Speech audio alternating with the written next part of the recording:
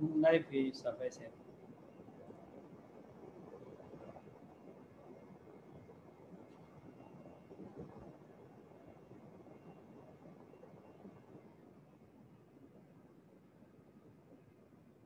صفای صاحب موږ لایف یو.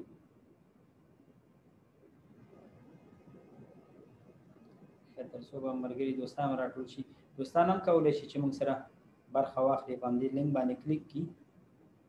زه به دا لینک درته ورسره شریک کړم.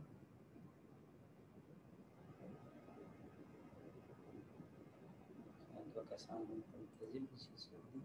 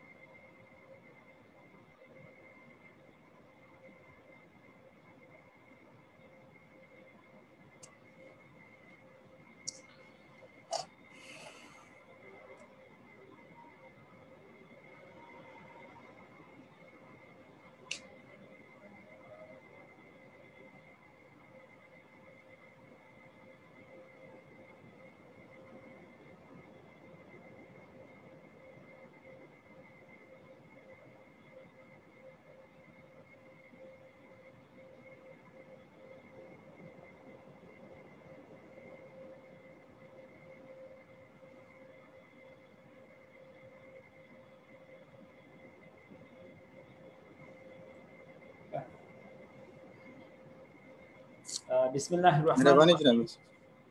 دوستانو سلامونه او نیک هیلې مو منئ. لومړی خو نن د میلاد د حضرت محمد مصطفی صلی الله علیه و آله وسلم د میلاد ورځ ده. ټولو ته مبارک وي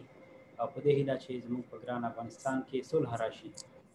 دوستانو لکه څنګه چې تاسو ته معلومه ده د فراه د څو کلونو را په دې خوا بلکې په سعودي عربستان کې زموږ افغانان مسافر په ستونزو کې ول تقریبا ستونزې تر یو حده پورې حل شوي دي، خو د بده مرغه د کرونا د راتلو سره سم د افغانانو ستونزې چې کوم دي هغه نورې هم اضافه شو په سعودي عربستان کې. بلکې نو اوس هغه عمده ستونزې چې کومې دي هغه لوی او غټې ستونزې لومړی چې کوم دا هغه ستونزې د نقل معلوماتو دي چې الحمدلله تر دې دمه پورې سفیر صاحب د نقل معلوماتو په اړه باندې تقریبا 80% کار کړی ده. نو ډېر ژر به انشاءالله خپله سفیر صاحب دغه خبر دوی ته د فیسبوک له لارې د البته د سفارت د فیسبوک له لارې دوی ته اعلان کړي او ورسره څنګ کې هغه افغانان چې د سعودي عربستان څخه د کرونا په ماحول کې افغانستان ته تللي او د چا او دې او ویزې چې کومې دي هغه ختمې شوي دي او دې ته انتظار باسي چې دوی ته دغه د او دې او د ویزې وخت ورته اضافه شي. بلکې دې اړه غواړو چې تفصیل سره خبرې وکړو. نو شبیر صاحب صافی صاحب هم را سره ده. نو صافی صاحب به هم رڼا واچوي په دې باندې. دې نه مخکې چې زه خبرې وکړم نو بهتره چې صافی صاحب یو لنډ معلومات د البته د اودو او د ویزو په اړه باندې به او د نقل معلوماتو په اړه باندې به بیا زه له خیر انشاءالله صافی صاحب تاسو خبرې وکړم. تاسو به د نقل معلوماتو په اړه باندې منتظر شئ. زه به خبرې وکړم. تاسو به یوازې په اودي او ویزا باندې خبرې وکړئ. هغه افغانان چې په افغانستان کې بند پاتې دي څنګه کولی شي چې راشي. بسم الله الرحمن الرحیم. ټولو مسافر ورونو ته چې په سعودي کې میشت دي خپل سلامونه او نیکې هیلې تقدیموم. امید لرم چې دی روغ او جوړ اوسیږي او هیله مند یم چې دی په عافیت کې اوسیږي. او بل دی ټولو ته ښه راغلاست وایم جناب هوتک صاحب. هغه مسافرونه چې د کرونا وبا په وخت کې خپل کورونو ته تللي وو یا هغې نه مخکې تللي وو او دوی په مشکلاتو کې بند پاتې وو د پروازونو د نشتون له امله، نو هغې ټولو ته کوم چې سعودي ته راغلي هغې ته ښه راغلاست وایم. امید لرم چې خپلو کارونو ته رسېدلي اوسېږي. نو د دغه په لاره کې چې چا کوششونه کړي هغې ټولو نه مننه کوم چې په راس کې د سعودي حکومت جوازات او همداسې خادم حرمین شریفین جناب سفیر صاحب د افغانستان حکومت نه د میدان هوایي کارمندان د ټولو نه چې لاس په لاس د مسافرو د هوایي شرکتونو نه چې دوی دلته را انتقال کړل او خپل کارونو خپل روزګارونو ته ورسېدل. دویم خبره دا چې جناب هوتک صاحب زه وایم د راتګ په باره کې هغه مسافرونه چې په وطن کې پاتې دي یا خروج او دې ختم شوي دي او همداسې اقامې ختمې دي هغې په باره کې باید دا ووایم چې هغه آپشن یا کوم چې د تجدید له هغه مخکې دغه امکانات نه وو په ابشر نظام کې یا د دې کومه رسمي صفحه چې ده هغه ویب سایټ د هغې کې دغه آپشن نه وو چې یو سړی به چې د سعودي نه ووته تاشیره یا هغه خروج اوزه ویزا یې ووهله لاړه به بیا به هغه پسې نه تجدید کېدلی یا نه نوي کېدل هغه به که پاتې شو احیانا دغه وخت نه بې خبره نو هغه بیا سفارت ته مراجعه کوله سفارت به ورته وخت ورکړو بیا به هغه راته نو په دغه سلسله کې اوس مهال دغه آپشن شته دی نو هغه ورونه که دوی کولی شي چې خپل کفیل سره په تماس شي او کفیل دوی ته دغه تاشیره یا اقامه نوي کړي او دوی راتګ وشي بل دا چې د حکومت نوي کولو د 2 یا 3 پیرې دوی اقامې تمدید یا نوي کړلې زه بخښنه غواړم چې دا ټلیفون بند کړم نو اقامې د دې نوې کړلې باوجود د هغې هغه بعضې اکثره مسافر ورونو نوې شوې نو اکثره پکې پاتې شوې نو په دغه باندې موږ بیا هم هغه مسؤله مرجو باندې غږ کوو چې همکاري ستاسو همکاري ته ضرورت هغه افغانان لري چې هغې وسه نه رسېږي نو همدغه ویزا د کار یا د روزي د لاره ده نو هغې نه موږ خواهش کوو او چې دی دغه پاتې خلکو ته هم کوم چې افغانان دي په عموما کې موږ دې منندوی یاستو د جوازاتو نه او د خادم حرمین شریفین نه چې دی کومک وکړو افغانانو سره په عموما ټولو اتباعو سره چې دی اقامې مجاني ورته نوې کړلې نو موږ بیا هم خواهش دې نه دی نه کوو او امید په دې لرو چې دغه اقامې د دی نوي شي او دغه پاتې چې کوم ورونه پاتې دي هغې خپل کاروبارونو ته راشي او هغه خپل روزګار مختوي شي دویم دا چې هغه حکومت موږ هغه ویلي دي چې خپل هغه کفیلانو ته یا د صاحب العمل چې دی ورته وایي هغې ته امر کړی چې تاسو باید خپل د موږ تاسو ته دغه د آپشن په ابشر کې خلاص کړی دی نو تاسو خپل د کفیله او عمالو یا کوم چې ستاسو کارګران دي ستاسو په کفالت کې د هغې اقامې تاسو هغه کوي نوې کوي ورته نو په دې اساس هغې هم کولی شي چې خپل کفیل سره رابطه وکړي که کفیل ورته وکړي بهتره به یې که نه کېږي نو کوشش دې وکړي چې خپل اقامې تجدید کړي او راشي موږ بیا هم په اخر کې بیا هم د جناب ملک سلمان خادم حرمین شریفین همداسې د جوازاتو مدیر نه وزارت داخلي نه خواهش کوو که دغه یو همکاري افغانانو سره وشي نو دا به ډېره بهتره وي او موږ د همکاریو نه همیشګي همکاریو نه د افغانانو په خصوصا د افغانانو په حصه کې منندوی یاستو په سعودي کې چې اکثره مسافرونه په بد وخت کې په بد وضعیت کې چې هغې څه نه د امکانات دی وطن ته انتقال کړل او همداسې بیرته لاره خلاصه کړله په ډېر باعزت او په ډېر اسانتیا او په ډېر مراعات سره جناب هوتک صاحب مسافر راغلل په ډېر سهولت سره نسبت د نورو مملکتونو ډېر په سهولت باندې افغانان را انتقال شول نو هغه جدیت او هغه نورو اتباعو سره چې برخورد کې د هغه سره ډېر کم افغانانو سره وشو او په باعزته توګه افغانان بیرته خپل کارو ته راغلل نو زه د حکومت نه منندوی یم او د جوازاتو او همداسې د سعودي حکومت پراس کې د ملک سلمان نه مننه کوم چې دغه خدمات افغانانو ته ترسره کړل نور پاتې شو د هغه مسله د نقل معلومات تاسو په سر کې ولې تاسو خبرو په تایید باندې جناب هوتک صاحب چې سفیر په صاحب په دې باندې ډېر جدي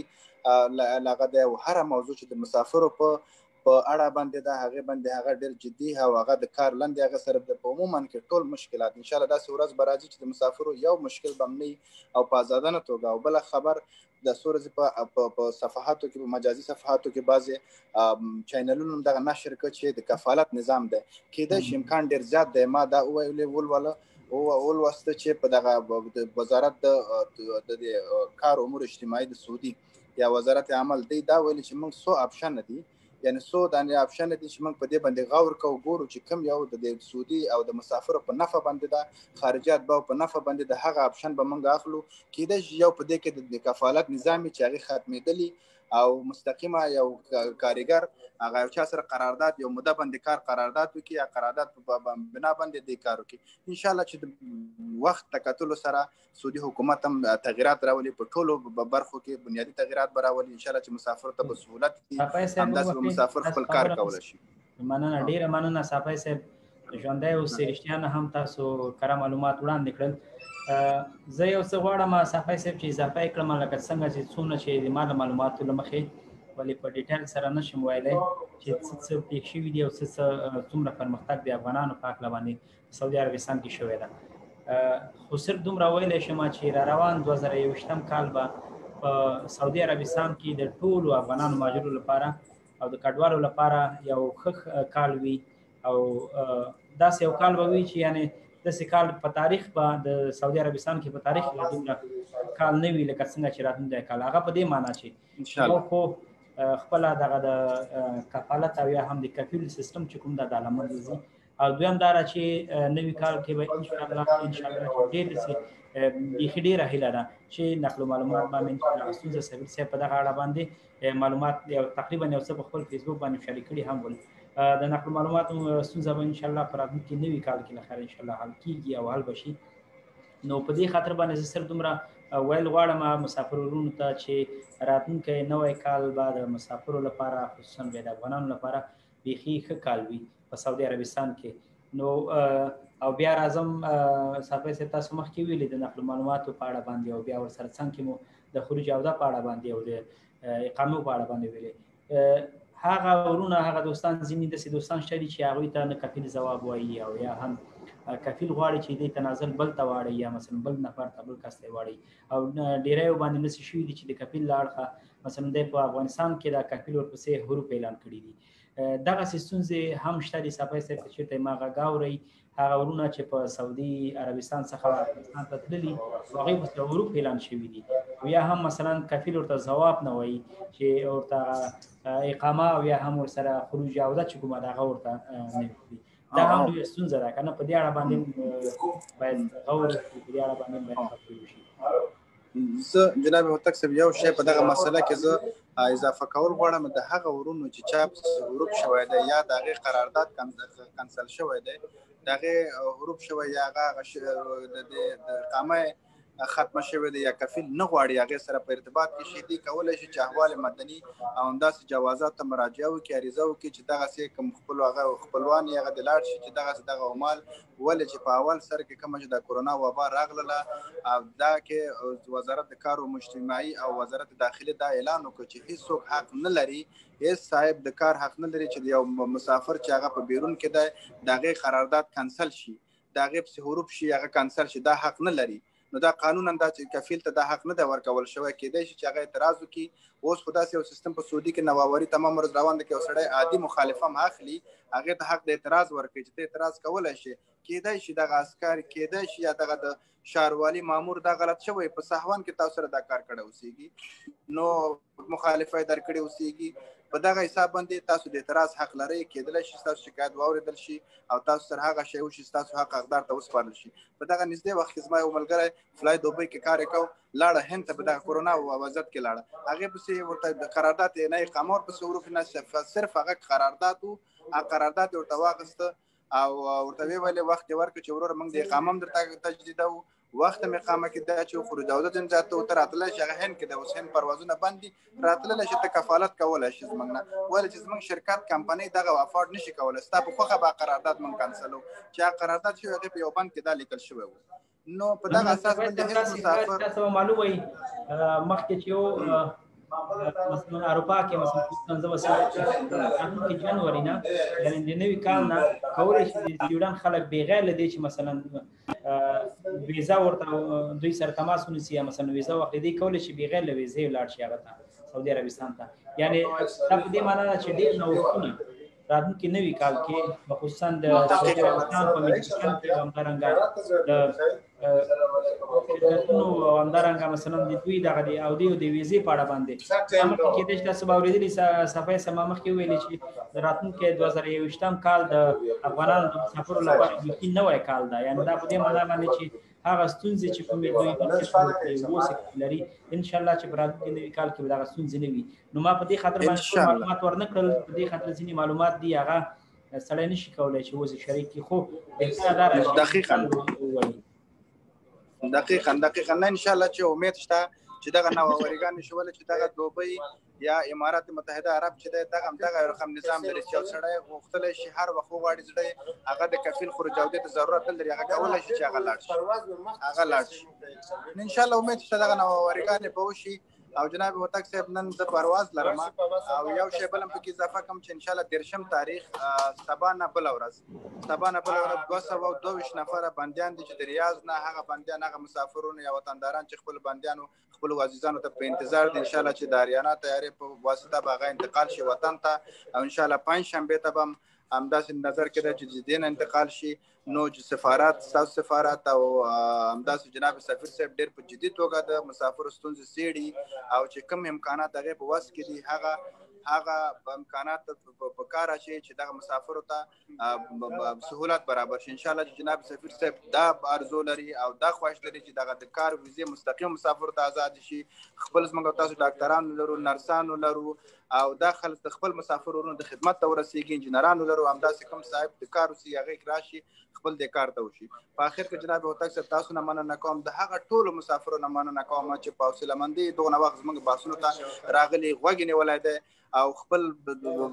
موږ خپل فکر کړی اوس جناب سفیر صاحب نه د سعودي حکومت نه د افغانستان حکومت نه د هغه خلکو نه چې د مسافرو په خدمت کړی دی زړه د خلاصې نه مننه کوم او تاسو نه اجازه اخلم چې نن پرواز د مسافر د چلار شو مسافر خدمت ته ورسیږو او تاسو ته ښه وخت ټولو مسافرو ته ښه وخت غواړم الله پاک مو آباد لره نو السلام علیکم ژوندۍ دی افغانستان ډیره مننه صاحب ډیره مننه سلام مرګري راو څو پښتنه لري مر سره اوس فعلا سلام غړي حبیب را سره دا باور خوست کما ته ضرورت په ان شاء الله زه خدمت کوم زه کوشش کوم چې کوم وخت پیدا کوم بیا هم کوشش کوم چې راشم سلامت صاحب ډیره مننه کورونو دینه مخکې کمرور لري مهرباني دی وکړي کیمرا د اخلاص سره السلام علیکم السلام علیکم وعلیکم السلام څنګه ورسې خو تاسو ما غږ درځي بله هو غږ مرازي بالکل غږ مرازي کیمرا مونږ نه اخلاص ورسې تاسو خو یې الحمدلله ډیره مننه کوم ځای نه دی ورور تاسو خبر لګي وره د خو پنیمه کراله ما زم د سعودي مسافر ما بس دلته پات شوې ما وطن کې نو ستونزه مې دا په فیسبوک ما تاسو یو کمنټ کړو به تاسو شي ان شاء الله ستونزه به حل شي ستونزه مې دا و چې او دمه تقریبا ختمه او قامه مې ختمه ده په قامه کې مې تقریبا وخت کې نه ورځ یو به کپل پیسې غوښته چې ته ما تقریبا 15 ریال غوښتل چې ما ته به دونه پیسې راکړي چې قامه تنوي کوم او به وته راشي نو هغه دونه امکانات به ما سره نو چې به څنګه برابر کړی نو اوس قامه ختمه ده او دم ختمه دوړ ختمه دي نو آیا به حکومت به ما ته کې وخت واشي او باندې شي نو دغه تشويش کیما باندې اړه باندې مخکې مون خبرې مو کړلې څنګه چې تا ویلې چې تنظیمای کې راغلي دغه د او د اقامې په اړه باندې مونږ مخکې خبرو چې دا ډیره عمده ستونزه ډیره کسان چې په افغانستان کې بند پاتې دي او اوس تا معلومه راځي څوک افغانستان ته لاړ شي هلته دومره پیسې چیرته چې سره 1000 ریال او 15000 ریال چې کفیل تر غواړي د سعودي عربستان په اوسنی نوې د کم نوښتونه چې راځي او یا هم قانونونه نوي کوي د کفیل او یا د کفالت سیستم چې کوم دا دوی ویلي دي چې دا مونږ لمنځه ویوړ خو اوس اجرات نه کیږي اجرات به په نوي کال کې په جنوري کې دغه اجرات کیږي چې کفالت او کفیل به لمنځه ځي یوازې به مثلا یو کارګر مستقیما د کارخانه سره او یا هم د کار والا سره په اړیکه کې وي یعنی کفیل بل منځ ځي نو تاسو ستونزه دا ده چې هغه ورونه هغه دوستان هغه افغانان زموږ تاسو چې په افغانستان کې بند پاتې دي دوی لپاره باید موږ د یو کار وکړو د یو مبارزه او یا همدارنګه په سعودي عربستان کې د سفارت د کارکونکو سره بلکې کاغوي په اجازانه ډول باندې دوی سره په تماس کې شي چې دا غریبان یا مسافر په داسې وخت کې تللی چې د کورونا په ماحول کې تللی د کورونا ماحول کې ډیری هیوادونه دي چې هغوی ملکونه تاوان کوي خو هغه خپل خلک او یا همدارنګه خپل کسان چې کوم دي هغوی ته سهولت ورکوي نو که چیرته داسې ډېر امکان شته چې دوی خو ویلي چې د اکتوبر میاشت کې موږ دغه اقامې چې کومې دي هغه ورته اضافه کوو خو تر دې دمه پورې څه معلومات ونه شول په دغه اړه باندې غواړو چې مثلا دغه مبارزه تر هغه ځای ورسوو چې دوی پوه شي چې افغانانو سره هغه وسه نشته ده چې دی تاسو ته نه 15000 یا 14000 یا 2000 یا 1000 ریال ته نه غواړئ او دوی ته اقامه نیوی کوي او دا بیا راځي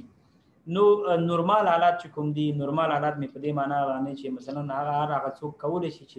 اول د جنوري نه وروسته یعنی مثلا راتلونکی نوی کال چې کوم ده یعنی 2 میاشتې وروسته تقریبا یو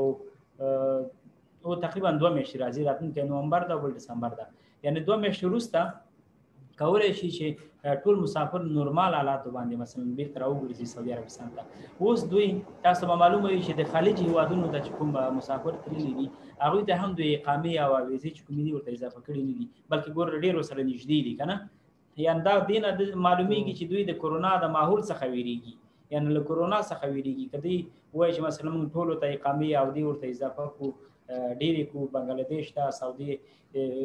کې ډېری کسان دي چې مثلا کار کوي، همدارنګه هندوستان ده، پاکستان ده، خلیج هیوادونه دي، موږ تاسو افغانستان ده. نو دوی په اوس وخت کې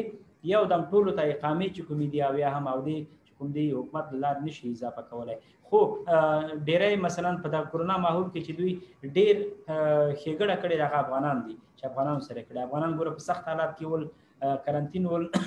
په وخت کې دوی ورته پروازونه خلاص کړل او دوی لاړل. او همدارنګه یو څه کسانو ته یو میاشت یا تقریبا 2 ځلې یا یو میاشت اقامې ورته اضافه کړې. تاسو به کېدای شي یاد وي ډېری دوستانو ته چې اضافه شوي هغه وخت نه و راغلي، هغه وخت پروازونه نه وو. بعضو ملکونو ته اضافه شوي، بعض ته نه اضافه شوي لکه بلې او ځینو ته اضافه شوي. دا دی دغه ستونزه چې کوم ده، دغه ستونزه څومره چې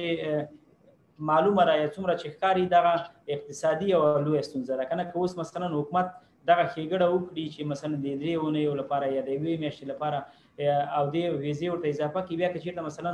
تاسو مسافر سعودي عربستان ته راشي هلته بیا په کار ولګي، بیا کار کې کولی شي پیسې وګټي ورې کړي. ولې اوس خو نشي کولی چې مثلا دوی په کور ناست دي 6 میاشتې 8 میاشتې په کور کې تېرې کړي، هلته پیسې چې ورسره وي هغه یې ټولې مصرف کړي، هغه یې ټولې خوړلې دي. او اوس دوی سره د ټکټ ټولو مسافرو ته کال دی باور وشي ټکټ پیسې له خپل همسایه نه خرڅوي او ځي. نو چې ټکټ پیسې نه لري نو د اودي او د ویزې به 10,000 یا 20,000 یا 15,000 ریال له کومه کي. نو همدې ته په کتو سره دوی ته معلومات د جوازات پوهېږي په دې باندې. سعودي عربستان حکومت په دې پوهېږي چې افغانان چې کوم دي ناچاره دي، افغانستان کې کار نشته ده. او دغه افغانان دي چې مثلا په سعودي عربستان کې ښه وخت تېر کړی دی، نظر له نورو هیوادونو وګړو څخه یوازینی افغانان دي چې په سعودي عربستان کې آرامه وخت تېر کړی دی، قدر لري، عزت لري. نو دوی دې ټولو شیانو ته ګوري او همداسې مرسته یې کړې هم ده. حرمین شریفین ورسره مرسته کړې افغانانو سره، په دې باید موږ تاسو سترګې پټې نه کړو، مرستې کومکونه یې کړي دي. خو اوس چې کوم دا د اوس د کرونا ماحول ده، د کرونا ماحول کې نو داسې یو څوک غواړي چې مثلا دوی سره دغه مرجع سره خبرې وشي. تاسو به د سعودي عربستان د خلکو عادت معلوم وي، دوی لږ زره غرور ډېر کوي، غرور یعنی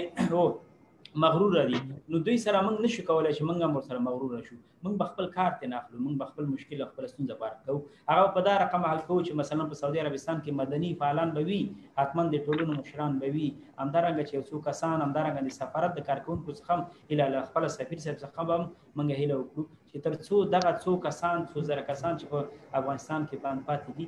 اقلا د دوی لپاره خو د یوې میاشتې یا د 3 هفتو او د ویزې چې کومې دي ورته نه وي کېږي، تر څو دوی سعودي عربستان ته بیرته راوګرځي په کاروبار باندې. بوخچې هغه کسان چې موټر او دوکانونه یې درلودل په سعودي عربستان کې، هغوی خپلې ویزې په 20,000 او 15,000 ریال باندې نه وې کړې. هغه غریب کاره چې مثلا په یو دوکان کې کار کوو یا مثلا په یو فابریکه کې کار کوو یا مثلا د یو بل افغان سره کار کوو، نو هغې سره خو دغه وسه نشته چې 15,000 20,000 ریال دوی له کومه ځای کېږي. 15,000 ریال خو غټې روپۍ کېږي، که سړی افغانۍ ته واړې ډېر روپۍ کېږي. نو په دغه وخت کې دغه څه کسان چې بند پاتې دي، نو دوی لپاره دغسې یو خوځښت او یا همدارنګه یو مبارزې ته ضرورت ده چې تر څو دغه مقاوماتو سره دغه چا په لاس کې چې مثلا اودي ویزې دغه دي چې دوی سره په تماس او اړیکه کې شي. نو ما غږ په سعودي عربستان کې د ټولنو په مشرانو باندې ده. اوس د سعودي کې د افغانان او یا همدارنګه د ټولنې مشران په دې نه ویریږي. اوس په سعودي عربستان کې حالات بیخي ډېر نورمال شوي دي. پخوا به په سعودي عربستان کې خلک بیخي چا خبره نه لایف راتلی شوی، نه به یې خبرې کولی شوی، په ویره کې به ول. که نه هلته خو داسې یو قانون ده په سعودي عربستان کې چې له ویرې څوک خبرې نشي کولی، دوبۍ وغیره. دا عین داسې شو لکه په پاکستان کې به یو وخت کې چا د فوج د هغه ناره خلاف ناره نه شوی پورته کولی. ولې اوس په سعودي عربستان کې آسته آسته د ډیموکراسۍ طرف ته دوی ورنږدې شول. ګوره میرمنو ته اجازه ورکړله چې مثلا دوی کولی شي چې لیسنس واخلي، یعنی بیخي ډېر تغییرات دوی، یعنی دا یو غټ تغییرات دي په د سعودي عربستان په تاریخ کې. دا لومړی ځل ده چې مثلا کفالت یا کفیل له منځه ځي. دا هغه څه دي چې دا دې ښکارندوی نه کوي چې په سعودي عربستان کې حالات چې کوم استعمال کېږي ډېره ضروري هغه دا ده چې تاسو د افغانستان سفارت لوی سفیر ښاغلی مجددي صاحب دومره کار کړی تقریبا د نقل معلومات په اړه باندې که زه تاته ووایم یعنې دا خبرې دي چې تر اوسه پورې 100% اعلان شوي نه دي خو زه اوس په دې اړه کوم چې تر څو پورې زموږ مسافر زموږ ورونه چې په سعودي عربستان کې د 15 کلو افغانستان ته نه دي تللي چې د هغوی ته یو ډاډ ورکړی شي او هغوی په دې باندې مطمئنه شي تقریبا 90% تر 80% پورې د نقل معلومات په اړه باندې کار شوی دی په سعودي عربستان کې چا کړی دا خپل سفیر صاحب یعنی له ټولو مقاماتو سره ټولو د دروازې ټکولې خیر هغه یو دروازه پاتې ده چې هغه تاسو ته معلومه چې نقل معلومات په سعودي عربستان کې یوازې د بادشاه کورنۍ چې کوم د هغوی دغه کوډ لري هغوی کولی شي چې دغه کار وکړي نقل معلوماتو ستونزه انشاءالله په حل کېدلو د حال ده تقریبا همدارنګه دغه د اودي او د ویزې په اړه باندې دلته اوس خبره د اقتصاد ده او سعودي عربستان تاسو معلومه ده په دې اخره کې دوی د اقتصاد چیغې هم وهي دوی چې دا هر څه حالات نورمال کړي دي د اقتصاد له وجې نه کړي دي نو یوازې د افغانستان خلک نه دي د خلیج دي د پاکستان دي د هندوستان دي په خروج عوده باندې چې تللي دي ویزې ختمې دي او تاسو معلومه ده چې په سعودي عربستان کې د ویزې هر کال 14,000 15,000 20,000 ریال چې کوم دی هغه باید ورکړي نو اوس راځم دغه دوه عمده ستونزو ته نقل معلومات او ورسره د اودو نو کوم بل رول پوښتنه لري مهرباني ما دا پوښتنه کوله تاسو نه هوتک صاحب چې تاسو چې کپیل نظام د منځ ځي نو موږ د څونه افغانان چې ټول اره د خپل یو کپیل سره مربوط شوی دا یا د هغې په شرکت کې راغلی یا په مؤسسه کې راغلی نو چې د هغې نه موږ ختم شو نو بیا به حکومت ته زموږ څنګه دغه ولګي چې دا د پلانکي کپیل سره دی دا پلانکي کپیل سره دی هغې به تا ته معلوم وي چې دا ټول کارګر چې کوم دي په جوازاتو کې ثبت وي که نه جوازاتو کې ثبت دي کله چې دوی مثلا د کفیل سیستم له منځه وړي تاسو چې کوم ځای کې مثلا تاسو د کفیل په کور کې بخوبه کار نه کوو کفیل به اجازه درکړو چې پلانکي په امریکا کې کار وکړي یا مثلا پلانکي دکان کې کار وکړي کنه داسې وو تاسو بیا مستقیما دی نه اوري مستقیما هغه کارخانه او یا هغه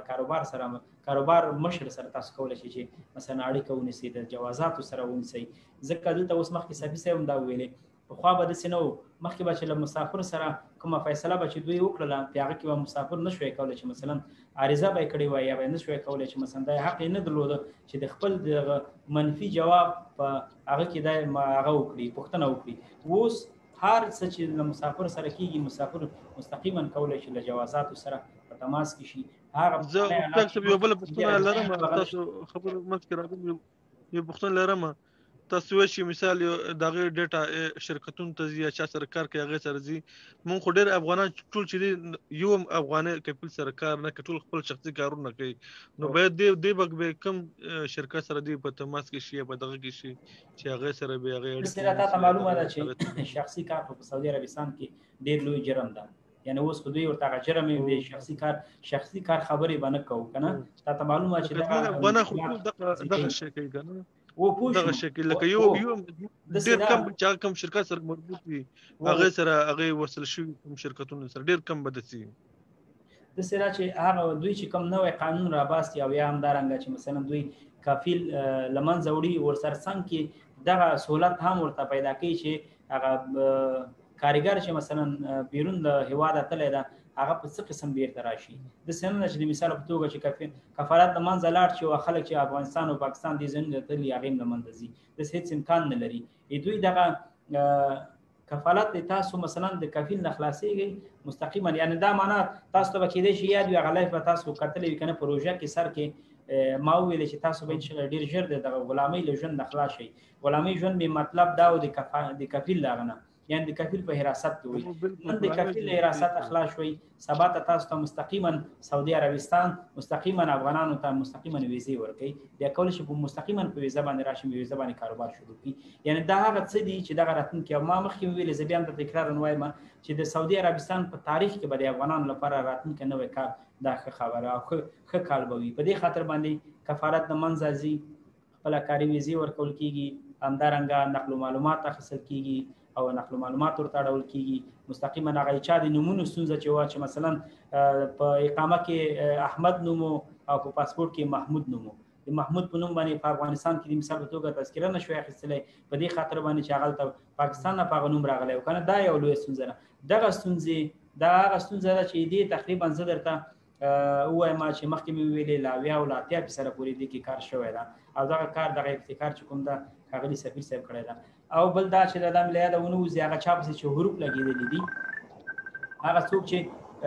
چا پسې چې حروف لګېدلي وکړي چې دا زنګ ماته راځي زه بخښنه غواړم هغه چا پسې چې حروف لګېدلي په سعودي عربستان کې هغه د پاکستان پاسپورت ولري او وي افغانۍ نو دا باید په جده کې او یا په ریاض کې ځان وروسته ورکړي. یعنې بیا هم تکرار وایم هغه چا پسې چې حروف وي کفیل پسې اعلان کړی وي او کفیل ورته وي چې دا سړی مانه ورک ده او دا غواړي چې په خروج نهایي باندې افغانستان ته لاړ شي پاسپورت یې پاکستاني وي نو دا به مجبوره مکلف ده چې پولیس ته ځان ورکړي. او هغه څوک چې مثلا پاسپورت افغانۍ لري او حروف ورپسې شوي دي هغه د لاړ شي جوازاتونه د ورقه راواخلي کاغذ دې راواخلي کاغذ دې ویسي سفارت ته سفارت یې په 5 او یا هم 4 هفتو کې ورته اجازه ده لیګلو چې کوم دا هغه اخلي کولی شي چې لاړ شي. یعنې مخکې حروف چې چا پسې ول 15,000 روپۍ چې کومه جریمه وه هغه به یې ورکوله اوس جریمه ورپسې نشته ده نه یې جریمه کوي او صرف جوازاتو ته ځي کاغذ راخلي کفیل ته هېڅ ضرورت نشته چې کفیل سره تماس کړي ځکه چې هغه پسې اعلان کړی ده یعنې ضرورت نشته چې د کفیل سره خبرې وکړي چې ما پسې اعلان کړی ده او ما ته اجازه راکړه نه هغه اجازه غوښتلو ته حاجت نشته دی کولی شي چې د جوازاتو څخه کاغذ راواخلي سفارت ته لاړ شي سفارت ورته ټاپه کړي سفارت ته چې ځي تقریبا 4 هفتې وخت نیسي چې بیرته ته اجازه راواخلي. دا هغه څوک دي چې مثلا چا پسې حروف وي او هغه کسان چې د بېلګې په توګه باندې افغانستان کې بند پاتې دي نو دغه بند پاتې کېدلو لپاره داسې څه رسمي اعلان نه ده شوی چې دوی دپاره به موږ حتما 100% چې کوم ده ویزې او عودې چې کوم دي هغه ورته نوي کوو خو په همدغه خاطر په همدغه موخه باندې موږ تاسو یو ځای سره راغونډ شوي یو همدغه موخه مو همدا ده چې مثلا موږ ورسوو هغه چارواکو ته په سعودي عربستان کې چې افغانان په افغانستان کې بند پاتې دي دوی 15,000 ریال د اوس وخت لپاره نه لري دوی ته د 3 هفتو د یوې میاشتې ویزه دې ورکړلی شي او یا د یو میاشت او دا ویزه ورته اضافه شي چې سعودي عربستان ته راشي په کار ولګېږي بیا که څومره چې دا 15,000 وه 20,000 دي 10,000 دي هغه څومره دي هغه به بیا هغه ځای کې ورکړي. ارسخان ہوتا مهرباني شفیع الله رسولیار صاحب مهرباني وکړئ. بس ومه غوښتل چې تاسو خپرونه ګډون وکړم سلامونه نیکهیلې مو مننه او بس موضوع خو دا موضوع د خپل موضوع انتخاب کړی د ژوندۍ دی وای او مجددي صاحب او تخپل او بل صفای صاحب د مسافر ورونه پر مخبل دی واستوان خپل همکاري کړی دو کوشش مو کړی دی ژوندۍ دی وای غوښتل مې چې خپرونه کوم ګډون وکم او موضوع مطابق پښتنه نه لرم خو د پښتنه وي ته نه وکم کې زه خبر وي بس که پښتنه نه لري صرف دغه دعا وکړه خیر سره چې دغه د موږ د مسافرو ستونزې په سعودي عربستان کې چې تقریبا سال شوي دي چې دا پاتې دي دغه د خدای پاک زر په خیر سره حل کړي. بس خدای پاک دې وکړي چې ټولو مسافرو غوښتنې په خدای پاک حال کړي بس او دور هغه دی دا اوسې په ریاض کې ډېر نفر ونو دا جل دی هغه نه په غشته پروا شته که نه مخکې صاحبي صاحب ویلې چې یوه تیاره سبا ته ده سبا 3 بجې چې دې کې تقریبا 250 بندیان دي او بل پرواز چې دا 280 کسان دي هغه بله پنجشنبه یعنې نن د پنجشنبې ورځ ده بلې پنجشنبې ته بیا بل پرواز ده چې هغه کې 282 کسان دي چې هغه بندیان دي یعنې هغه څنګه پوهېږي هرګل پوښتنه وکړه وایي چې نقل معلومات په اړه ما مخکې وویلې چې نقل معلوماتو ستونزې تقریبا چې داسې وښیه چې 80 نه تر 80% حل کړې ده سفیر صاحب یعنې دا ژمنه ورسره شوې ده سعودي عربستان حکومت دا ژمنه ورسره کړې ده خو صرف رسمي شوی نه رسمي اعلان نه شوی رسمي اعلان به خپل سفیر صاحب خپل پاڼه باندې وکړي رسمي اعلان نه شوی خو دا ژمنه شوې ده یعنې دغه په دې باندې موږ تاسو مطمئن یو چې د نقل معلوماتو ستونزه به ان شاء الله په راتلونکي نوي کار کولو په خیر سره ان شاء الله چې دا ختم شي ټول افغانان په سعودي عربستان کې چې خپل کاري ویزې بلري کفالت سیستم خو دوی خپل سعودي هغه د لمنځه تقریبا وی ور کنه یعنی تر اوسه پورې دې رسمي اعلان دوی نه کړی خو جنوري کې به ان شاء الله دا اعلان وکړي چې کفالت لمنځه لاړ شي بیا به خیر سره هغه د موږ تاسو افغانان چې 15 کاله 6 کاله 4 کاله 3 کاله افغانستان ته نه د نقل معلوماتو له ستونزې نه چې اقامه پاکستاني ده د پاکستان په نوم د بخښنه غواړم اقامه د پاکستان په نوم دا پاسپورټ چې کوم دغه د افغانستان په نوم ده نو افغانستان ته په دې خطر باندې دوی نشي تللی خو دغه ستونزه تقریبا چې ان شاء الله اوس حل ده او حل کېږي به په خیر سره ژوندۍ د وجار د شنباسیتوس د خدمتونه موږ ته په سر سترګو دي خپل وس مطابق کوښښونه مو کړي دي نو مسافرونه ټول ډېر د نه خوښ شو ځکه چې موږ یو بل سره وتکو کې وو نو زنګونه مسیجونه نو خپله خپرونې ته کې به وي ډېر د نه خوښ دي په سلام عزتمن لره نو بس مننه بس ما خوښي او ستاسو خوښي یوه خوښي ده تاسو چې خوشحاله یاست بیرته کورنۍ د سره ټوله خوشحاله سي فکر کوم تاسو کو فرهنګي خلک یو سنتي خلک یو مثلا یو مسافر سره بسته کله الته په خفګان وي که مسافر خفوي ټول کله ورسره خفوي که مسافر بند پاتې ټول فکر وکړي چې ټول کله ویلی احمد او محمود وګوره 15 کاله څلور کاله کېږي چې نه دی راغلی کلي ته یو مسافر چې لاړ شي په ټول کلي باندې خوشحالي نه وي ملګري دوستان خپلوان ګوري چې مثلا وګوره پس له 15 کاله نو هدف موخه مې د دې نه دا ده چې په یو مسافر باندې بسته کلی بسته ولسوالۍ بسته ولایت چې کوم ده هغه خوښېږي او خوشحالېږي او انشاءالله دا خوشحالي له خیره سره روانه ده تاسو به معلومه سر نه ما چې دغه مبارزه شروع کړې وه سر نه زه مثبت روان یم مثبت مې چې دغه کېږي انشاءالله همغسې کېږي دغسې کېږي ځینې فکر کوي چې ولا دا ډېره غټه خبره وي که نه فکر کوي چې نه او نقل معلومات به څونه ژر خلاص شي تاسو به یې ګورئ چې یو ورځ خلاص شي که خلاص نه شو انشاءالله بیا ووایه همدارنګه د کرونا ماحول کې وایي پروازونه نشته دي موږ په سړک باندې پراته یو موږ مکتبونو کې یو موږ څه وکړو څه ونه کړو دا خو نه کېږي یو په میاشتو ګور ورته وایي چې انشاءالله حل کېږي هغه مشکل حل شو خو په هغه وخت کې دوی به په 4000 او 3000 باندې ټکټ کوو اوس هغه په 1200 1400 باندې ټکټ ده اوس له کابل نه چې مثلا سعودي عربستان ته راځي په 1200 ریال باندې ټکټ ده او دوی په څو باندې ټکټ کوو په 3000 او 4000 ریال باندې ټکټ کوو بس والله بس ښه خدمتونه پر مخ وړاندې روان دي هغه یې بل ورته میسج وکړئ د عمرو والا چاپې بخې زیاتې دي څه وکړي اخر عمرو والا ځونه نه واتي عمرو والا داسې ده وروره اوس عمرو والا ته وخت ټاکل شوی ده که د مثال په توګه زه عمرې والا یم په عمره راغلی یم نو که زه پاسپورټ ولرم زه په خپله پاسپورټ ولرم په خپله ټکټ کوم خو په ټکټ اخیستلو کې چانس شته ده که ده پسې حروف نه وي یا د ملګې په توګه باندې کوم بل جرم یې نه وي کړی که آریانا سره خبرې وکړي آریانا بیا په دې اړه باندې کومک ورسره کوي آریانا ته وایي چې مثلا ما ته ټکټ راکړه که چېرته مې ټکټ ونه سوځېده خو هغه زه لاړم که چېرته زه یې رامنې کړم ټکټ به مې بیا هم نه سوځی دا امکان ورسره کولی شي چې آریانا ورسره وکړي او هغه څوک که مثلا غواړي چې دغسې کار ونه بیا دې پولیسو ته ځان ورکړي 40 نه تر 15 ورځو پورې اوس په بندیخانه کې بند پاتې کېږي هغه انتهایي 15 ورځې دي یعنې 15 نه به ډېرې نه وي انشاءالله د مثال په توګه که په جده کې ځان ورکړي او یا هم په ریاض کې په دې غټو ښارونو کې ځان ورکړي د 40 تر 15 ورځو نه اضافه وخت نه تېرېږي که چېرته 15 ورځو دوی حوصله لري نو ځان دې دغه اوس پولیسو ته ورکړي په جده کې او په ریاض کې اوس پولیس خلک اخلي د کرونا حالات اوس دومره نه دي سخت لکه پخوا چې سخت کولی شي چې 15 ورځې 40 ورځې وروسته افغانستان ته په وړیا مفت ولیږي ژوندۍ اوس د بل نفر وي چې دا اوس بیخي قانون چاپې سختې کړي د نفر نسي چې څوک وځي نه د شراب باندې نشي درېدلی ورې کېږي چاپې که دغه قانون به دومره سخت معلومات ته شته که نه دا خو داسې ده چاپې خو تا ته معلوم ده سعودي عربستان کې خو دا یو اصل ده که نه دوی ګرځي هر وخت دا مخکې خو کرونا ماحول دوی به ډېر زیات چاپې نه لګولې حتی مسافر به ورته دوی به نه نیول که نه دا په ټوله دنیا کې یو قانون د هغه څوک چې بې ویزې په یو هېواد کې اوسېږي هغه باید ونیول شي هغه باید ولېږلی شي تاسو په افغانستان کې دا قانون ده سرحد نه باید واړول شي هغه څوک چې ویزه نه لري نو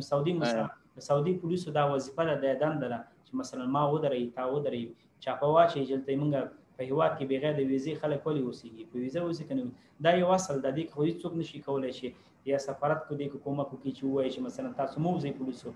موږ په افغانانو چاپې مه اچوئ دا اصل د دې کې څوک خو کولی شي چې مثلا د مثال په توګه به ځان په پولیسو ونیسي او پاسپورټ ولري اریانا ایرلاین ته ورشي هغې ورته ټکټ ورکړي کولی شي په خپله هم لاړ شي هغه د بل نفر یې ته مسجونه روان دي ځکه خبرونو ته ګډون کې کړی دی وایي چې حج کې نفر نیولو بیا پاسپورټونه یې ځنه ورسره پاتې دي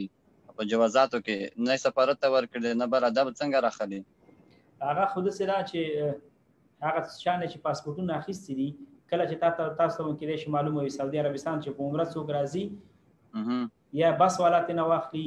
یا مثلا هغه والا یې ترې نه کېږي کوم شرکت چې را دعوت کړی وي که نه دغه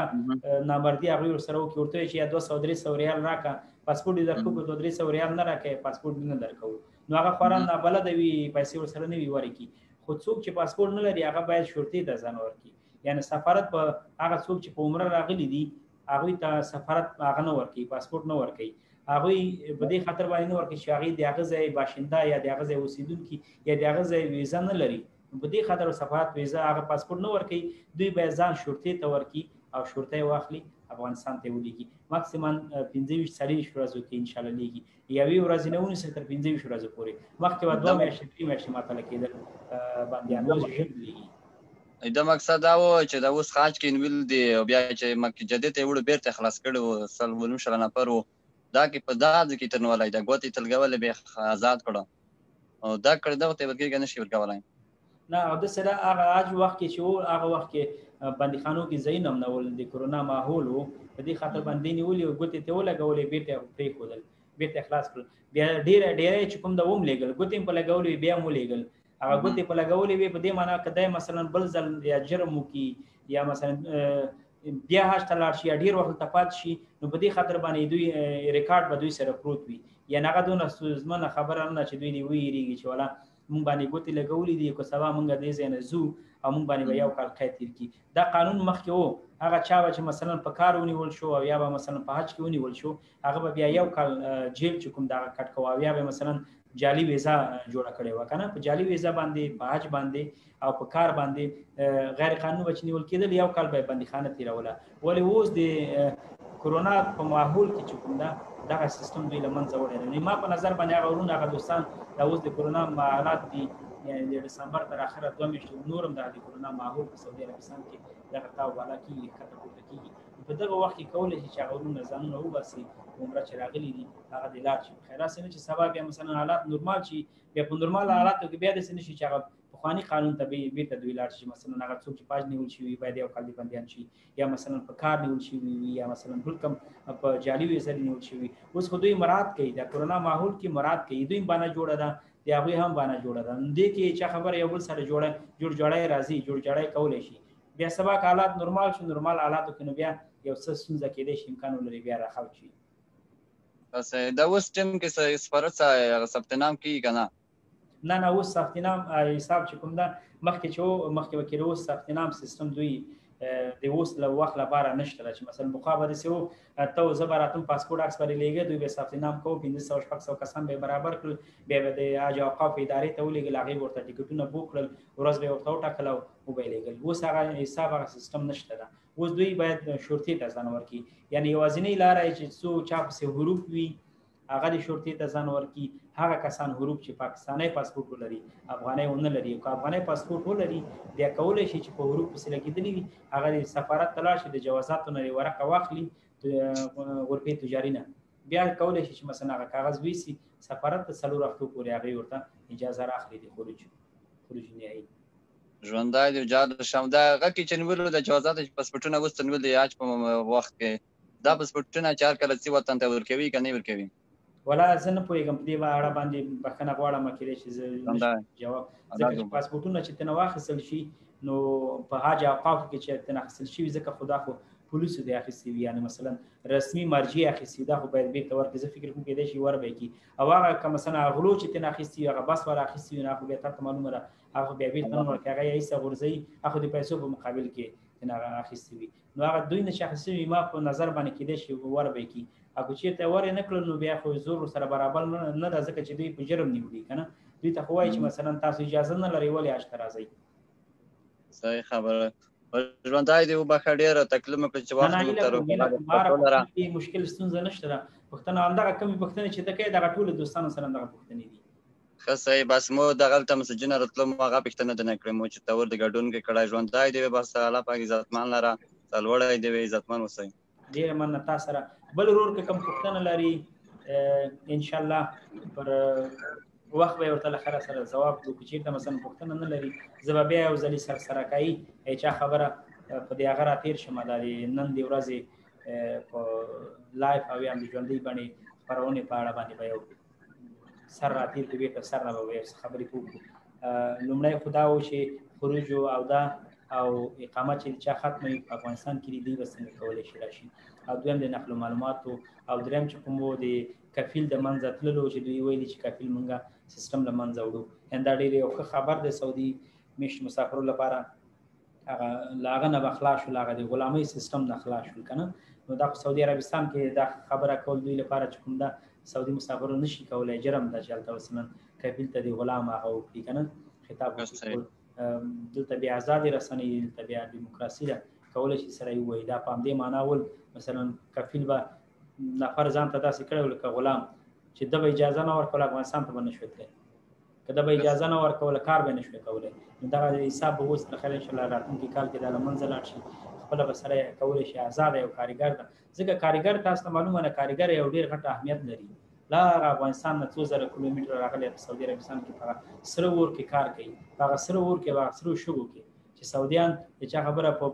موټرو کې باندې نشي له ګرمۍ وتلی. نو دوه غټ مقام لري، د دوی چې دومره غټ مقام لري یو کارګر، او دای داسې کړی وي چې مثلا دومره په تکلیف کړی وي، دومره په زحمت کړی وي، کفیل ته یو طرف پیسې غواړي، خامه بل طرف پیسې ورسره دوکي، او هغه کم هغه چې ورسره په سعودي عربستان کې فابریکې یا کار مشران ورسره کوي، واخو بیخي بله ستونزه ده. نو انشاءالله د خبرو په وروستیو برخو کې له خیره سره دغه ویل غواړم چې 2021 کال به د افغانانو لپاره په سعودي عربستان کې خصوصا د کډوالو د مهاجرو لپاره بیخي نوی کال وي، په تاریخ کې به لومړی کال وي چې دوی به کفیل نه لري، دوی به په خپله ویزا د افغانستان په ویزا باندې کاري راغلي وي، دوی نقل معلوماتو ستونزه به نه وي، بغیر هر وخت دی وکړي چې ورځ کې افغانستان ته 2 پیرې لاړ شي راشي، آزاده به ځي راسي به، نه به د جوازات ورسره کار وي، نه به ورسره د کفیل کار وي، د هېچا ورسره او خپل کاروبار باندې به وي. حتی هغه تجاران، هغه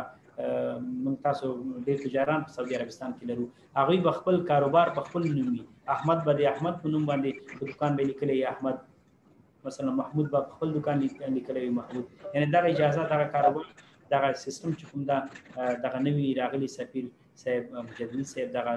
مشکل تقریبا تاسو ته د نقل معلوماتو لپاره چې کوم دغه حل کړی ده، انشاءالله درته ژر به اعلان کړي. نو اوس ستونزه چې کومه دغه د خروج او د اقامې ده چې دا ډېره غټه عمده ستونزه ده. خواران هلته بند پاتې دي، 10,000 ریال نه لري، کفیل یې ترې غواړي. دلته دا ښه شو چې د کفیل سیستم خلاص شو، دوی کولی شي چې مستقیما هغه کم چا سره چې کار کوي هغه سره تماس کې شي، او بل هغه ویب سایټ چې کوم د ابوشهر کې کولی شي ابوشهر کې خپله اقامه چې کومه ده مغه ځای کې نوي کړي په هغه صورت کې، او یا به مثلا حکومت ورته نوي کړي. انشاءالله دغه څه دي چې خدای دې وکړي چې د مسافرو یا هم د موږ د تاسو د افغانانو دغه پوښتنې ځواب شوي وي. بیا هم هر ورور هر دوست غواړي پوښتنه وکړي، انشاءالله خدای دې وکړي چې زه ځواب کړی شم ورته. ژوندۍ دی بس کور دی ودان، نور نفر به پوښتنه لري، ډېر وخت دی که ژوندۍ دی الله دې عزتمن لره، خدای دې وکړي چې مسافر ټولو ستونزې حل شي، او دا ډېره ښه خبره ده. انشاءالله بالکل حل کېږي. ما ته ویلې چې څوک کار کوي کارګر سره خدای پاک مل وي، او بیا د سعودي مسافر دومره سخت کار کوي، دومره له زړه تله کوي چې سهار 5 بجې جګېږي د شپې تر 9-10 بجې چې کوټې ته راځي، بېچاره د ډوډۍ د پخولو نه وي. همدې شان ته خدای پاک ګوري که نه. داسې خو نه ده چې اوس د چا خبره په اروپا کې د کارګرو ښه ژوند ده او په سعودي عربستان کې د کارګرو ښه ژوند نه وي، دا خو انصاف نه شو. دلته خدای په خپله انصاف کوي. اوس زه د مثال په توګه دلته په اروپا کې اوسېږم، کار کوم، ډېر اسانه کار مې ده، او کار هم چې کوم مسلمانان هم نه دي. نو چې دوی ما ته دومره سهولت راکړی ده، دومره ښه ژوند یې راکړی ده، ښه کار یې راکړی ده، نو په سعودي عربستان کې خو هلته کعبه ده، د خدای پاک کور ده، بیا ټول مسلمانان دي، او بیا چې هغوی کار هم در باندې کوي او بیا بېرته سهولت هم نه درکوي، دا خو بیخي یو لوی ظلم ده. خو همدغه ته خدای پاک هم ګوري، الله پاک همدغسې واسطه پیدا کوي. اوس مثلا د مثال په توګه دا دونه کلونه سفیر نه و، دا ځل نوی ښه سفیر راغی، هغه تقریبا کار یې رالنډ کړ. دا یو د خدای له طرفه کېږي. او د سعودي عربستان مسافر ته په خدای تعالی باور وکړه، خدای پاک د پریا کې نه حسابوي چې زه ورسره دومره زیات په خفګان کې یم چې له هغوی نه زه ډېر خفه یم. خو موږ د دې ځای ژوند ته چې سړی وګوري، د اروپا ژوند ته چې سړی وګوري، په دوبۍ او په سعودي عربستان کې مسافرو باندې اوښکې تویي چې په اسلامي هېواد کې دومره په مشکل دومره، او پیسې هم بیا ټوله میاشت ورته 2,000-3,000 ریال هم نه پاتې کېږي. امر خان مایک د بانک کوي نشو ته خلاص کې خبرو کې مزاحمت کوي امر خان. نو ادب مې دې له دې نه دا و، خدای دې وکړي چې او په دې باندې پوهېږم هغه مسافر چې په سعودي عربستان کې دي، په خدای باور که په زړه کې پوښتنه یې نشي کولی، ویرېږي او ستونزه ورسره وي، حقیقت د بار راته مشکل به جوړ شي. ولا یو اقامه به ختم شي ولا سفر به میږي، یعنی هغه خبره به هیڅ هغه نه وي، دومره سخته به نه وي. هغه مخکې ورځو کې یو دوست ملګري له پکتیا نه د افغانستان نه راته میسج وکړو، وایي ما کور دکان هر څه مې په سعودي عربستان کې بند پاتې دي او کفیل مې راته وایي چې مثلا دومره روپۍ راکړه که نه زه د اقامه هر څه در ختموم. بیا ما ورته زه به دا تا مشکل سفارت سره شریک کړم، هغوی به سره مرسته وکړي. بیا وایي نه ورکېږي چې ما ته مشکل جوړ نه شي، کفیل به بیا راته مشکل جوړ کړي. ګوره خپل حق هم غواړي او بیرته بیا په ویره کې وي. بشکه حقیقت دا هغه څه دي چې مثلا دې لپاره په سعودي عربستان کې مبارزې ته ضرورت ده. اوس په سعودي عربستان کې زه پوهېږم ډېری داسې افغانان دي چې مثلا ښه ژوندونه جوړ دي، کاروبار لري، یعنی مثلا خپل افغان په کیسه کې نه د هغه مشکل پسې منډې نه وهي. هلته به حتما مدني ټولنې به وي، حتما به مبارز خلک به وي، ښه خلک شته دي په سعودي عربستان کې. خو تر نن ورځې پورې دوی داسې یو مبارزه په سعودي عربستان کې نه ده را شروع کړې چې مثلا د مسافرو ستونزو ته په کتو سره د مسافرو ستونزې عقلا هغه منډې خو وهي، عقلا هغه کوشش کوښښ خو وکړي. خو دا له دې نه معلومېږي چې په سعودي عربستان کې یو څه مشکلات دي، هغوی خواران به هم کېدای شي دې ته ګوري چې ولا موږ ته کوم مشکل جوړ نه شي، موږ دې ځای نه سفر نه کړي. یعنې دغه په سعودي عربستان کې دغه مشکلات اوس تقریبا ډېر نرم شوي دي، ځکه چې امریکا څو ځل دوی ته وارننګ ورکړ، څو ځلې دوی ته اخطار ورکړ چې تاسو مثلا هغه مه کوئ، ډیکټاتوري مه کوئ. سعودیان اوس له ډیکټاتورۍ څخه تقریبا راوتلي دي. سعودي عربستان کې ډېره سخته ډیکټاتوري وه. سعودي عربستان کې یوه د سعودي خپله ښځه به بیرون به نه شوی وتلی، اوس کولی شي آزاده تناق تللی شي، یو ښار نه بل ښار ته ځي، موټر یې نه شوی چلولی. او همدارنګه مثلا ډېری نور مشکلات دي چې آسته آسته انشاءالله دغه مشکلات چې کوم دي، ستونزې چې کوم دي په سعودي کې حل کېږي. خو د موږ تاسو افغانانو لپاره مهمې ستونزې څه دي؟ نقل و معلومات، چې موږ خپله وکولی شو په خپله ویزه باندې په وارث خان مې نوم دی، وارث خان پاسپورټ کې مې وارث خان نوم ده، وارث خان مې باید کاروبار مې خپل د وارث خان په نوم باندې وي. که 1 روپۍ ګټم، که 2 ګټم، که 1000 ګټم، که 1000 ګټم، ټیکس یې ورکوم، حکومت چې کوم ټیکس ورکوم باقي مې خپلې پیسې دي. که ټول کال ما ته هر څومره پاتې کېږي، که د ورځې راته هر څومره پاتې کېږي. اوس خو خواران بېچارهګان په ترس او په ډار کې دي، په ویره کې دي، د کفیل په نوم راغلي دي، کار هم د کفیل په نوم ده، په لکاو روپۍ د کفیل په نوم باندې کړي دي. که کفیل سبا ورته وایي چې 1000 په مخه لیکاو څه شوي دي، ډېرو سره دغه مشکلات خلق شوي دي. نوم د کفیل په نوم باندې ده کار، او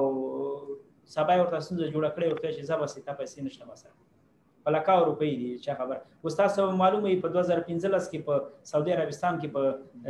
کعبه شریفه کې چې هغه کرنګ راولېدل او ډېر کسان ورسره هغه میدان شوي ول. په هغه کې یو څو کسانو د موږ تاسو افغانانو هغه ټیکه د هغوی افغانانو نیولې، تقریبا په میلیونونو ریال یې اوسه پورې بند نه ورکوي ورته. نو دا انشاءالله دا ټول هغه څه دي، دا ما چې مخکې خبرې وکړې، دا اوس زه اخته یم دا خبرې کوم، دا هغه څه دي چې دا په 2021 کې دغه هېڅ هم نشته ده. آرامي به وي، هېڅ مشکل به هم نه وي درته. یو کډوال یو مهاجر ته به انشاءالله په سعودي عربستان کې هېڅ ستونزه نه وي، مستقیم د جوازاتو سره په تماس کې وي، مستقیم حتی ټول اپ ده. اوس ټول د موبایل سیستم ده، موبایل نه کولی شي چې ټول مشکل د خپل بیا حل کړي. اقامه به ګوره مخکې په ابوشهر کې دا سیستم نه و، څوک به چې له هېواده ووته افغانستان ته به لاړه، هغه به نه شوی کولی چې مثلا له افغانستان نه خپله اقامه نوي کړي. اوس کولی شي چې افغانستان کې ناسته ده، پیسې دې وراچوي هغه ته اکاونټ ته، اقامه یې ورته نوي کېږي. مخکې دا حساب نه و، یعنې آسته آسته دوی تقریبا ډېر څه چې کوم دي دا خو دلته بدبختي دا راغله چې دلته کرونا راغله. که چېرته دا کرونا نه وای اوس به د مسافرو ټولې ستونزې حل وي. خو خیر وایي شرط بخیزه که خیرت باشه. نو انشاءالله چې راتلونکي کال کې به له خیر سره د موږ د افغانانو ستونزې مشکلات به انشاءالله په سعودي عربستان کې دي. بیا که کوم بل ورور پوښتنه لري، حبیب ورور ده، امیر خان ورور ده، باور پوسته ده، الله ده،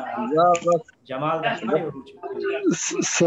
سلام علیکم. موږ ته کله وخت راکړئ، دوه پوښتنې درنه کوئ. ولې نه بس مهرباني وکړه. سلام علیکم، څنګه یاستئ؟ ښه یاستئ؟ ټول جوړ یاستئ؟ ډېره مننه، هیله ده چې ته خپل هم جوړ ورور وي.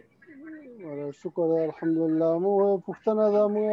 پاسپورټ کمپیوټري کړی نه دی پوه شئ، او پاتې دی اوس چې سفارت ته وړو، سفارت کې هلته اوس هغه کوي د دې پاسپورټ په نوم به تذکره جوړی، بیا به یې راوړي. نو معلوماتو ستونزه نه مقصد نو نه نور هیڅ مشکل نشته خاري چې پاسپورت راته کمپیوټري کی کنه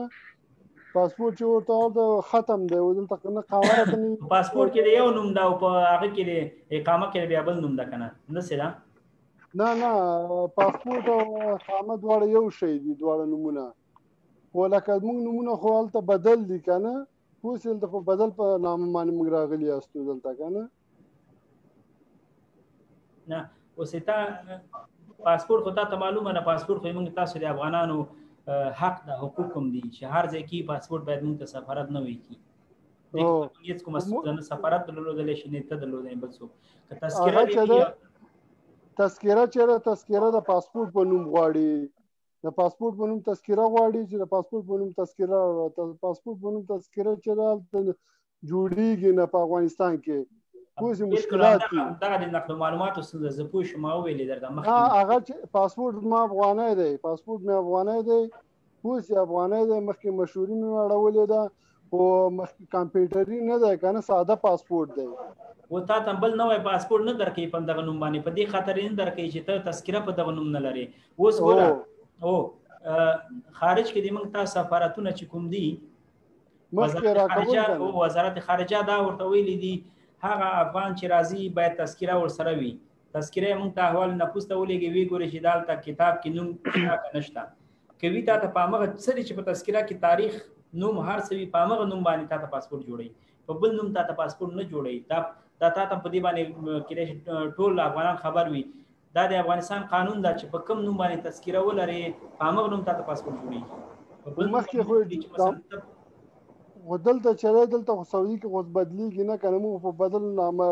مخکې جوړ کړی دی راته دا پاسپورت مخکې افغانانو د مخکې نقل معلومات یو وخت کې اعلان شول د 2 میاشتو لپاره شپږ میاشتو لپاره نقل معلومات شوی ول بیا دوی دغه سیستم بند ک اوس دا تا کوم څنګه چې دا د نقل معلوماتو د یو برخه ده دغه مشکلات ان شاء الله سفیر صاحب تقریبا حل کړي دي په دغه مشکلات کې بيخي په سلهاو نه چې په زرهاو کسان دي په سعودي عربستان کې چې دغه ستونزه لري پاسپورت کې یو نوم ده بخاري پاسپورت کې اوس که چې غواړي مثلا نوې پاسپورت دوی ته ځکه نه ورکړي چې دوی د پاکستان نه چې راغلي دي هغه اقامه کې مثلا ادریس نوم ده او په افغاني پاسپورت کې چې مثلا دا وارث نوم ده دا بیرته سره سمون نه خوري کنه دا ستونزه به نقل معلومات خلاصوي موږ ته افغاني پاسپورت راکړی دی مخکې په افغاني پاسپورت چې درکړی دا اقامه کې رچې نوم ده او اقامه کې هغه پاسپورت کې افغاني پاسپورت کې چې افغاني پاسپورت کې زما مثال همدغه نوم دی په اقامه کې زما هغه نوم دی دا خو زوړ پاسپورت دی دا کنه زوړ پاسپورت دی نوې پاسپورت چې جوړه اوس د نوې پاسپورت بایومټریک ده نوې پاسپورت ته الته په کنده کې چې په افغانستان کې په کنده کې کوم نوم ده هغه کنده کې چې نوم ده او په دغه ویزا کې چې کوم نوم ده دواړه سره یو دي نه هغه یو نه دي کنه دین ستونزه ده په دې خاطر باندې چې ته په افغانستان کې په کنده کې دي موږ تاسو په افغانستان کې په کنده کې چې کوم نوم وي دوی راباسي احوال نفوس تا ته په هغه نوم باندې بیا له خیر ان شاء الله پراتون کې نوې کال کې د نقل معلوماتو ستونزه چې په خیر سره حل شوله بیا په هغه صورت کې تا دغه ستونزه چې کوم دغه حل کیږي نو دا خو موږ په او د ځکانه موږ کور ته ځو لکه د سره مثال څه کوو دا به څه چل کیږي دا خو ختم دی پاندغه خاطر باندې پاندغه هغه باندې خو موږ نن لایف هم راغلی یو پاندغه باندې غواړو چې ټول د معلومات شریک کړو هغه ورونه هغه دوستان چې 3 کاله 4 کاله په سعودي عربستان کې پاندغه ستونزه کې خلک دي چې افغانستان ته نشي تللی خروج عوده باندې تللی شي خو تللی شي بیا بیرته نشي راتلی خو کیا بولتا ہے دغه ستونزه وسال کوي دا به څنګه چالو کو دی کې موږ ته ټیم راکې دی کني راکې اوس ورسو کنه دا به اوس راکې چې لاس بیا راسو کنه نه د سره دغه کار چې کوم دغه ستونزه چې کومه ایته د فکر کو چې د زرها او ټول افغانانو په سعودي عربستان کې دغه ستونزه شته دغه ستونزه به په سعودي عربستان کې اوس په دغه باندې بوخت د سفیر صاحب تقریبا 80% په دې باندې کار کړی را په دې باندې کار وکړو دا ستونزه 80% تقریبا حل کړی ده صرف رسمي اعلان ته منتظر ده او د سعودي بادشاہ ته منتظر ده چې هغه امر ورکړي چې کله هغه امر ورکړي نقل معلومات خلاص بیا خلاص چې کله خلاص شول بیا په هغه وخت کې کولای شي تم لاړ شي بلم لاړ شي دا لکه اوس چې لکه پاسپورت نه راکړي دا به خامخا لکه تذکره غواړي نو تذکره خو غواړي درنه اوس اته پخوانی پاسپورت چې کوم دا قلمي پاسپورت ده سمه ده اوس چې کوم دا تا ته بایومیټریک پاسپورت درکول کیږي کله چې ته بایومیټریک پاسپورت اخلې قانون دا ده چې په افغانستان کې تا په کتاب کې چې کوم نوم درج شوی ده همغه نوم یې تا په بایومیټریک پاسپورت کې لیکل کیږي اوس مثال نو ډېر اخیستي دي که نه د کمپیوټري پاسپورټونه اخیستي دي هلته په کتاب کې یو نوم دی دلته مثال په هغه کې ورته پاسپورټ ته بل نوم ورکړی دی مخکې چې خلاصي وي دغه چل ولکه هغه په هغه وخت کې و چې کله د نقل معلوماتو پروسه خلاصه شوې وه تا ته یاد شو چې مخکې 2013 کې فکر کوم چې خدای مې د غاړه نه بندوي چې هغه خلاص شوی نقل معلومات خلاص شوي که نه په هغه وخت کې دوی تاسو هغه وخت کې چیرته وئ چې نقل معلومات چې خلاص چیرته وئ موږ دلته مثال بل ځای کې وم که نه لرې وم هلته تللی نستو یا راغلی نه وې یا افغانستان کې وې که نه نه دلته وم خو د کپیل سره و کار نستو یا کم دلته یعنې دلته خو تا کولی شو چې بدل کړی دی وایې که نه اجازه خو یې درکړې وه خو پاسپورټ کپیل نیولی و که نه پاسپورټ کپیل سره وه کپیل پاسپورټ نه راکوو دا به مثال وتښتي یا داسې هغه که نه دغه مقصد معنا په دې باندې ده چې ستونزه دلته دا وه چې تا پاسپورټ هلته بند و که بند نه و که جب کې دې وایي یعنې بیا خو بدلېده دا ستونزه خو بیا نه وه دا معنا چې مقصد یې تا مشکل شو که نه سعودي خو دا اعلان کړی و نقل معلومات وایي چې نقل معلومات خلاص راشئ واړوئ نومونه دې کې ډېری کسان افغانستان کې ډېری په سعودي عربستان کې ډېر ول نن یې بدلوم سبا یې بدلوم او ما به هر وخت پوسټ کوو چې رونو سعودي عربستان په خلکو باندې باور مه کوئ چې دغه یو ورځ درته اعلان وکړه په همغه یو ورځ کې خپل کار مخ ته یوسئ مه په تمه کېږئ مه سبا ته بله ورځ ته مه په تمه کېږئ چې یو ورځ درته اوس تاسو ټول همدغه بیا هم وایم چې سبا یې درته نقل معلومات اعلان کړل که شپه وه که ورځ وه کارونه هم مخ ته یوسئ کار هم مخ ته تمام کړي سبا بیا در باندې بند شي ګوره څوک که هغه وخت کې تا دغه کار کړی وای بل پاسپورټ دې جوړ کړی وای یعنې په دې افغاني پاسپورټ که اوس موږ تللی سو که ورسو مثال یو کال وخت راته راکړي داسې یو ته یې ورکړی و که نه یو کال وخت په دې خو موږ بیا تللی سو کور ته بېرته بیا راتلی سو که نه دې کې چانس ده ځینې کسان تللي دي ځینې تللي دي بیا بېرته چې راغلي دي درولي دي په سعودي عربستان کې چې درولي دي بیا بېرته ترنه مثلا ضمانت غوښتی ده 2-3 کسانو ضمانت کړی بیا راخوشي کړی ده دا امکان لري دغه تر هغه پورې ده که نه تر امیګریشن پورې چې څنګه کسان کوم کسان هلته ناست دي شوي دي داسې ډېری تللي دي بېرته چې راغلي درولي پوښتنه یې ترنه کړې ده بیا هغوی مثلا هلته ضمانت ورکړی ده دا چانس ده سړی نه شي قانوني نه ده چې سړی ووایي قانوني باید لاړ شي راشي ځکه چې اقامه کې یو نوم ده او په پاسپورټ کې بل نوم ده نه ما پاسپورټ کې ما هغه نوم دی کمپیوټر ته بیا هغه نه ده خجولی کمپیوټر ته بیا نه خجولی کمپیوټر ته هم ختلی دی کمپیوټر ته ما نوم ختلی دی پوه شې ما پاسپورټ پخوانی دی زوړ دی کمپیوټري نه دی زوړ دی افغانی دی خو زوړ دی کمپیوټر ته په افغانستان په سفارت کې هم شته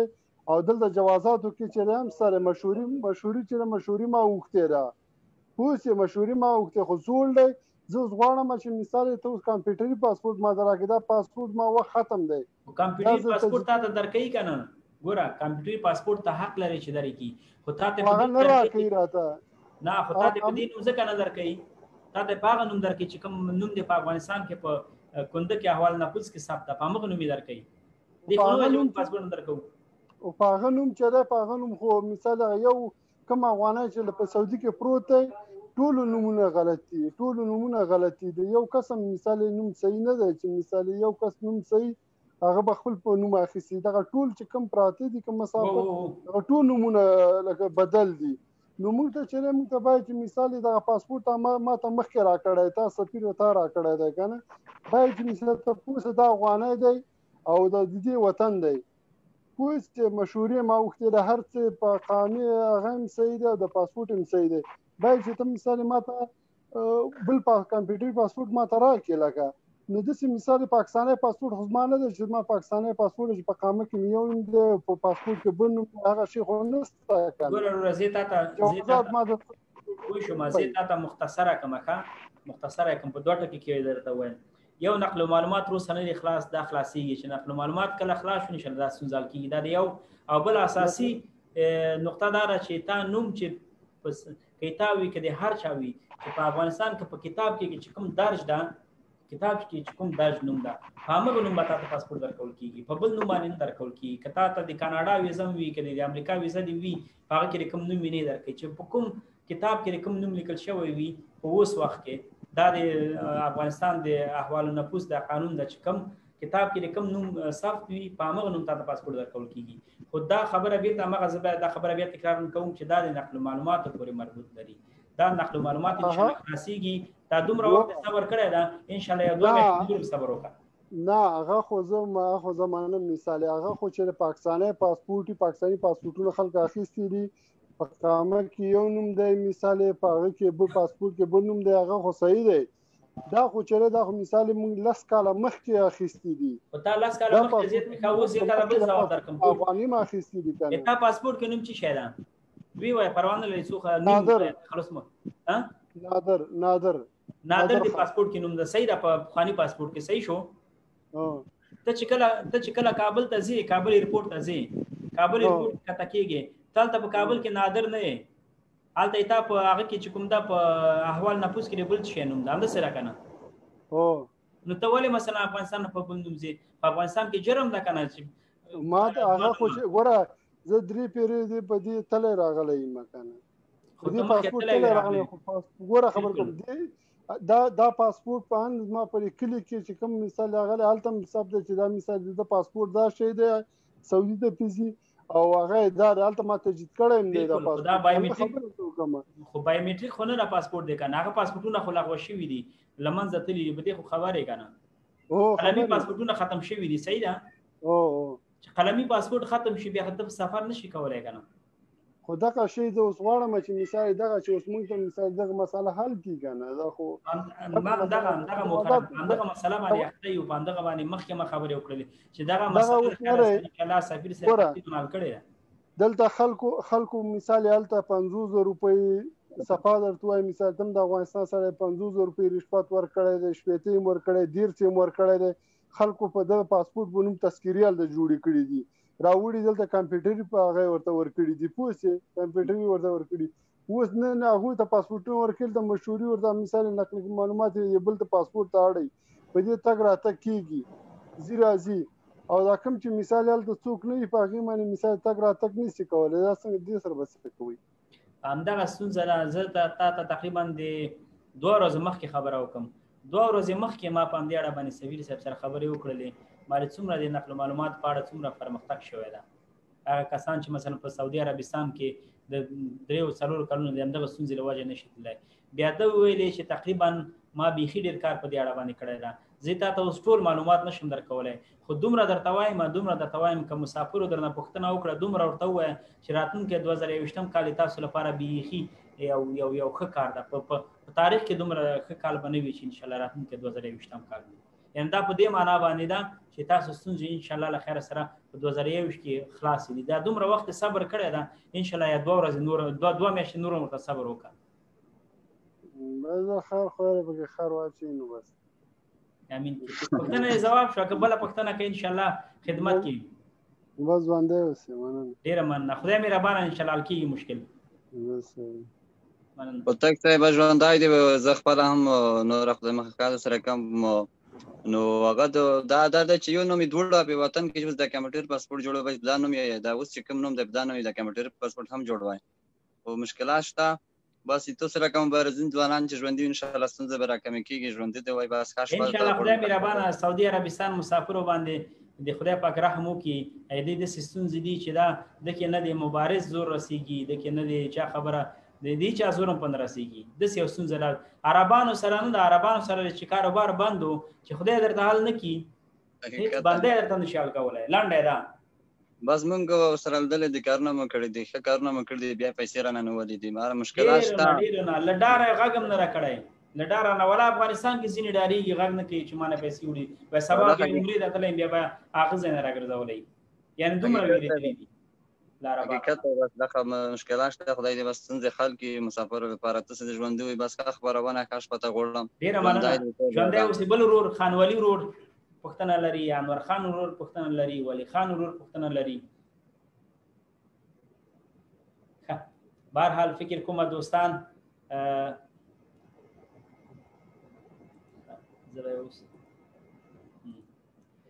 دوستانو لومړی خو ډیره زیاته مننه کور مو ودان چې تر دې دمه را سره یاست او را سره وئ دوستانو خدای دې وکړي چې زموږ دغه ناچیزې خبرې دغه ناچیزه یعنې زه خو ورته څه ووایم یعنې داسې څه نه دي چې مونږ کړي دي خو خدای دې وکړي چې زموږ تاسو د مسافرو غږ ورسیږي تر یو ځای پورې او ستونزې مو حل شي انشاءالله غږ مو له خیره سره رسېدلی ده د نقل معلوماتو په اړه باندې تقریبا 80% پرمختګ شوی ده کار شوی ده انشاءالله باقي پاتې ده باقي به انشاءالله له خیره سره راتلونکي نوي کال پورې دغه مشکل حل شي او هغه کسان چې په اودې او عمره باندې بخښنه غواړم په اوده او یا هم اوده ختمه ده او یا هم ویزه ختمه ده په افغانستان کې منتظر پاتې دي انشاءالله په دغه باندې اخته یو دغه ستونزه به له خیره انشاءالله حل شي بیا هم له ټولو ورونو له ټولو دوستانو څخه نړۍ مننه چې تر دې دمه پاتې دي او خاصه ډیره مننه له هغه دوستانو نه چې په فیسبوک کې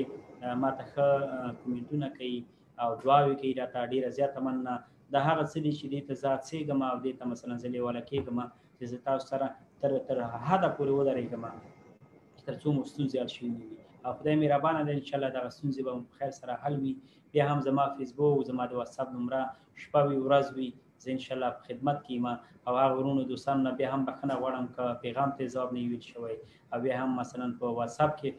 جواب نه ویل شوی ځکه پیغامونه ډېر وي بعضې وخت انسان سهوه کېږي پاتې کېږي هغې نه هم بخښنه غواړم او ډیره زیاته مننه نړۍ مننه ستاسو د ملتیا څخه انشاءالله له خیره سره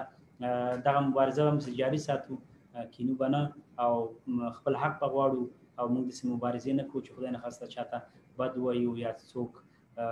وښکنځو او یا مثلا موخه مو د چا د ښکار وي نه موږ یوازې صرف د خپلو افغانانو د کډوالو د مهاجرو سعودي عربستان کې دوی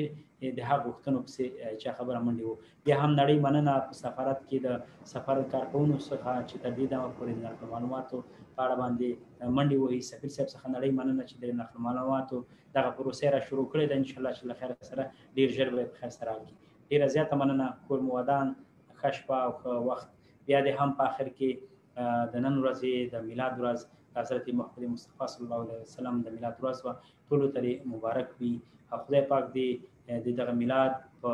برکت سره په افغانستان کې صلح راولي الله پاک دې په افغانستان کې آرامه ژوند ټولو ته په برخه کړي چې دغه مسافرۍ څخه راوګرځېږو دغه مسافرۍ د مشکلاتو څخه راوګرځېږو انشاءالله له خیره سره خدای پاک دې دغسې 2020 کال په تاریخ کې نور په دې دنیا کې نه راولي چې دا ډېر بد کال و ډېر خراب کال و خصوصا د افغانانو لپاره انشاءالله راتلونکی 2020 کال به په خیر سره په ښه پال نیسو او ښه کال به وي انشاءالله خصوصا زموږ تاسو د افغانانو لپاره خدای پاک دې په افغانستان کې صلح راولي خدای پاک دې اقتصادي مشکلات د افغانستان نه لرې کړي خدای پاک دې ناروغان جوړ کړي هغه کسان هغه افغانان چې په افغانستان کې په دغه کال کې پخوا شهیدان شوي دي کورنۍ ته د زړه صبر غواړو الله پاک دې ټول ته جنتونه ورکړي الله پاک مو بیا دغسې غمجنو ورځو نه وساتي چې کومې موږ نن او سبا کې ګورو ډېره زیاته مننه د ټولو مسافرو څخه مینه کوم له ټولو مسافرو سره السلام علیکم